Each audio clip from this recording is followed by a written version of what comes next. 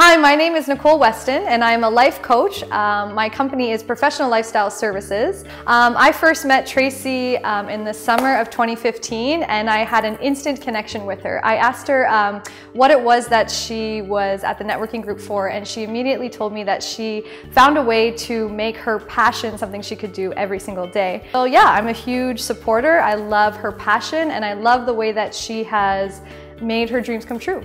All right, so I recently did a date night, but and that was really cool. But I recently attended a more ladies event, and I was here to observe and to hang out and just kind of see how everything went. I haven't really been around horses all that much, and so I was quite nervous about it. And Tracy and her staff here at Dreamwinds, they are very mindful that people don't really experience horses every day. So she pretty much guided me.